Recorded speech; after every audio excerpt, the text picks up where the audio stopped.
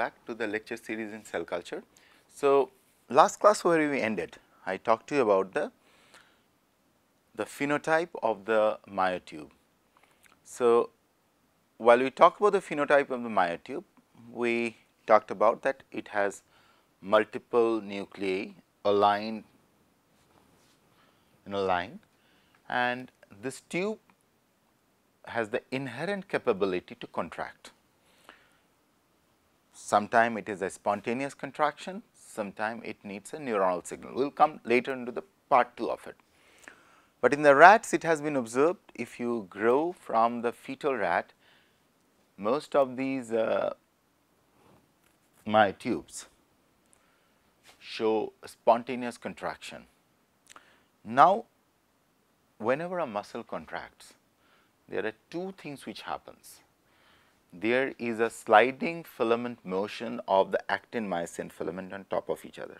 This is what contraction happens, like this, okay, reverse direction motion. So, you can refer to any textbook in animal physiology, or you can go through some of the lecture series what I have given in there. You can really figure that out. It is fairly straightforward.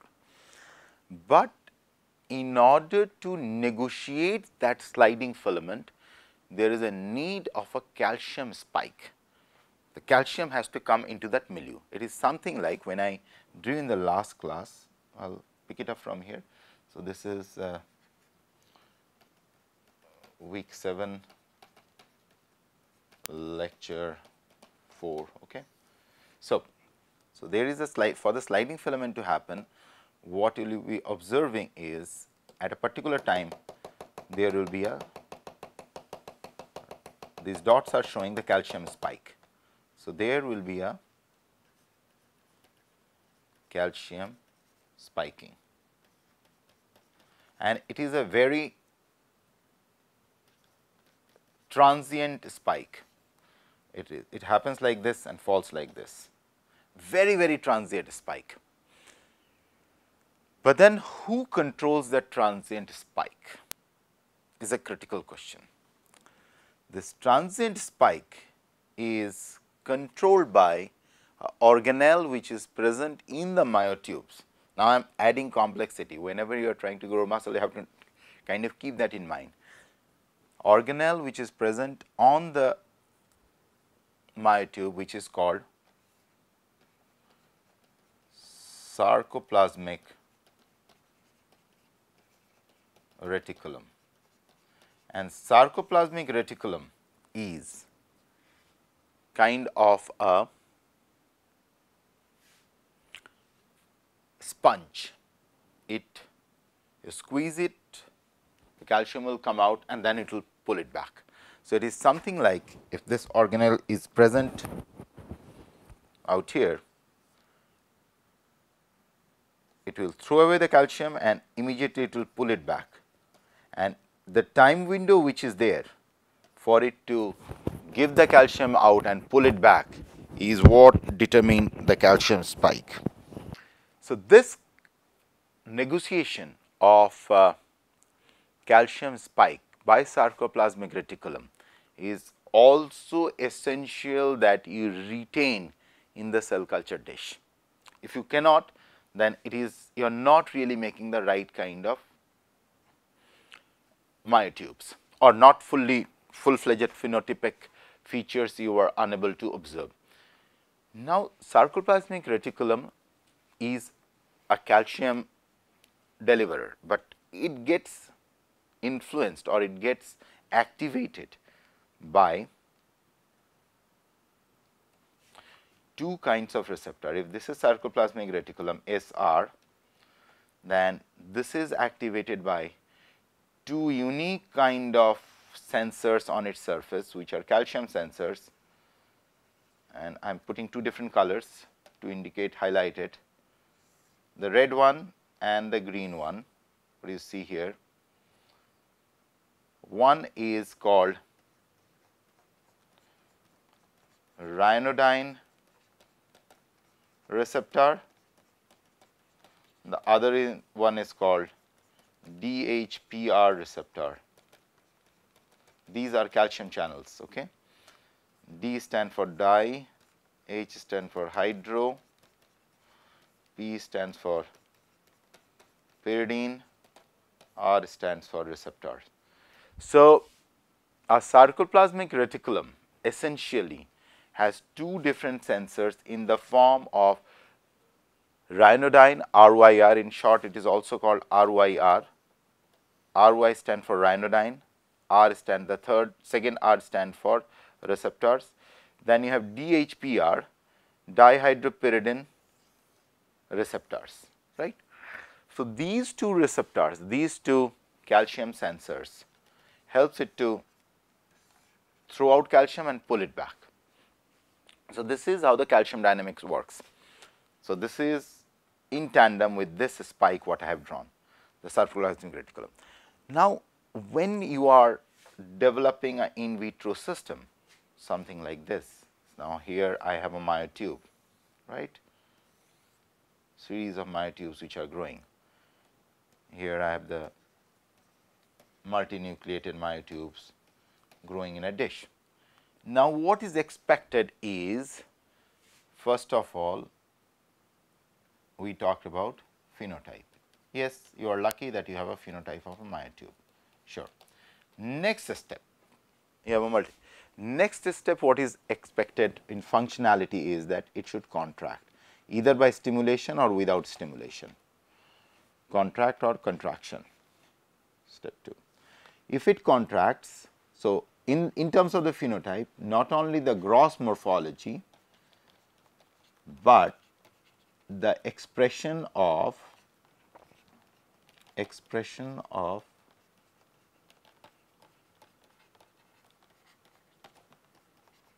myosin heavy chain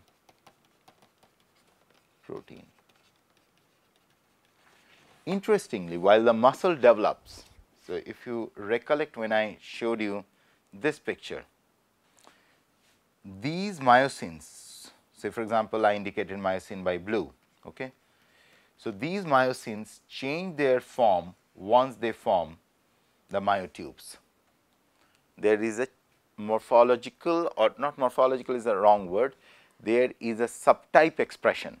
So, these are mostly much more mature forms of myosin, what you see in the myotubes, as compared to the myosins which are there in the individual cells.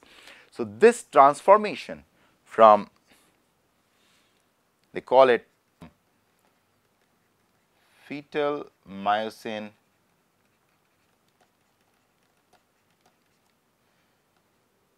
heavy chain to neonatal myosin heavy chain, HC is heavy chain, and then eventually adult myosin heavy chain, MHC stand for myosin heavy chain. So, these are the transformation which are happening. So, if you really are successful, if you claim yourself to be a very successful group, at least you should be able to reach up to this point. You should have a neonatal myosin heavy chain expression, the transition from fetal myosin heavy chain to neonatal myosin heavy chain, and it should happen in the cell culture dish. If it does not happen, it means this expression or in terms of the phenotype is not up to the mark. This is very important that you keep in mind, that just making something will not work. Second thing, once the myosin heavy chain expression we have talked about. Second thing, in order, of course, this is a physical parameter that you will be seeing contraction, but then this brings us to the third phenotypic difference, which is, are we expressing, of course, you have to locate for the sarcoplasmic reticulum, that sarcoplasmic reticulum is well formed, and that you can only prove by are we seeing ryanodine receptor as well as DHPR receptors. These two are critical in this journey, that these cells, these tissues should be able to express these particular, and another important thing, these two unique marker DHPR and RYR should be in close proximity with each other, something like this, in a very, very close proximity. Almost it will look like that they are same entity. Almost they are something like this. It should not be part. Otherwise, this whole calcium spiking is not going to happen. So, how you do so? You have to have specific antibodies against, say, DHPR and specific antibody against RYR. So, if you have the specific antibodies, then you can label them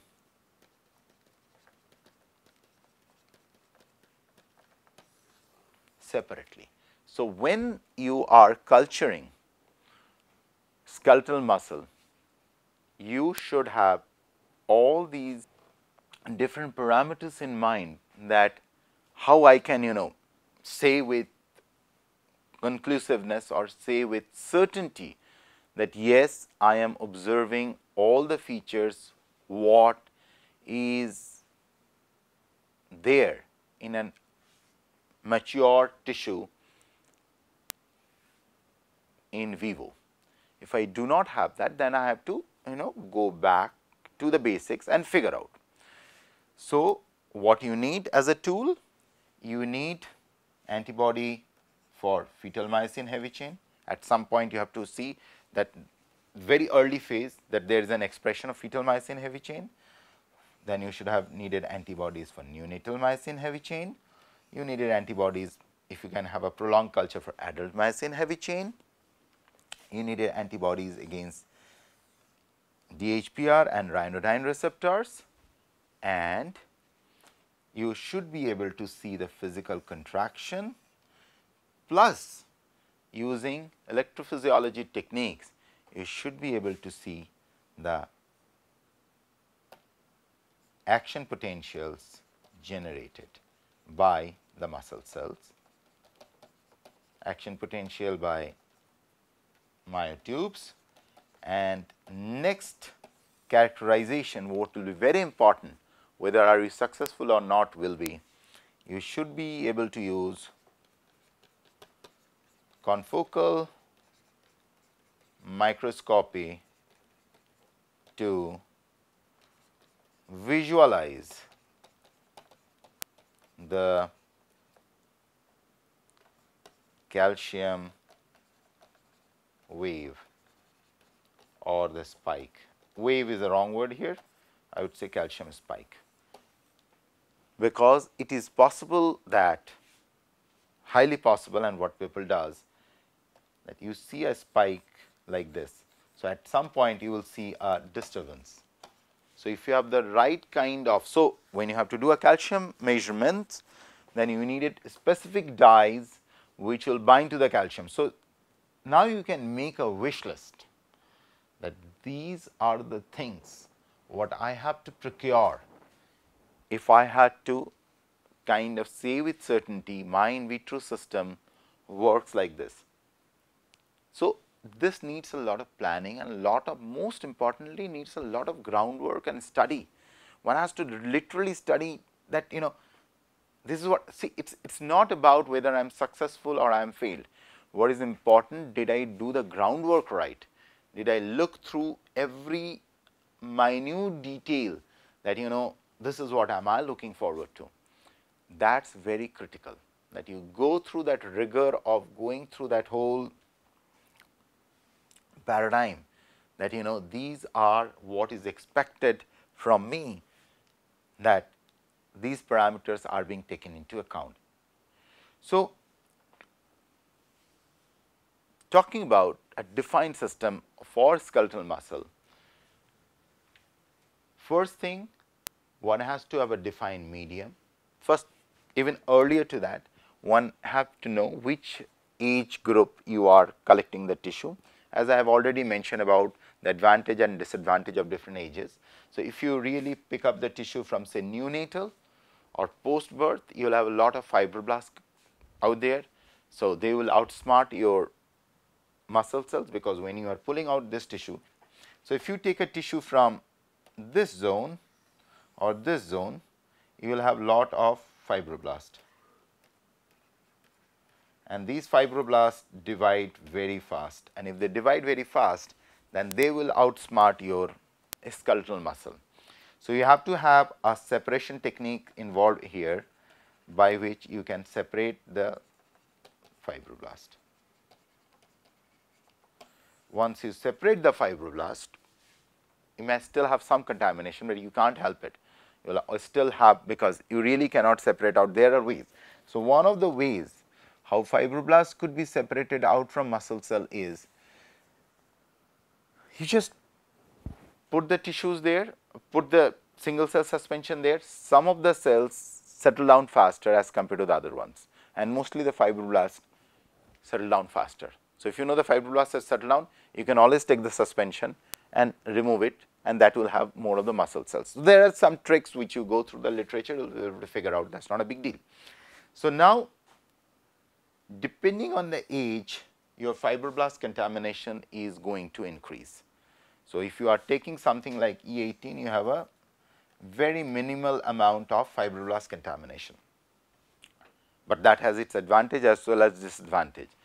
Disadvantage is your growth will be slow, because fibroblast helps secrete several supporting factors what the skeletal muscle needed. But if you can compensate for these factors using your cell culture medium, then you can reap a very profitable harvest from it. Okay, but that again demands that you understand the basic biology right. Okay, so depending on the age group what you are picking up, you will have this fibroblast contamination. Once you override that by picking up the right age, next is you needed to have a defined mediums. Why mediums? Because a part will be the dividing one. You remember I told you that you needed two phases of this. One will be this phase, which is this phase, second will be this phase, dividing plus differentiation plus and only differentiation. Okay, followed by you needed all these different parameters to be taken into account. The morphology, expression of the myosin heavy chain, the fetal myosin heavy chain, neonatal myosin heavy chain, and if you go further, adult myosin heavy chain, presence of sarcoplasmic reticulum, ryanodine receptor, DHPR receptors, the action potentials by the myotube and their contraction, and followed by the calcium wave, measuring the calcium wave. So now you realize that how intense the process of developing cell culture models are. It is not just throwing some cells and growing some cells. It is about systematically figuring out how close you are to the real life. So I will close in here. Next class we will explore further. Thank you.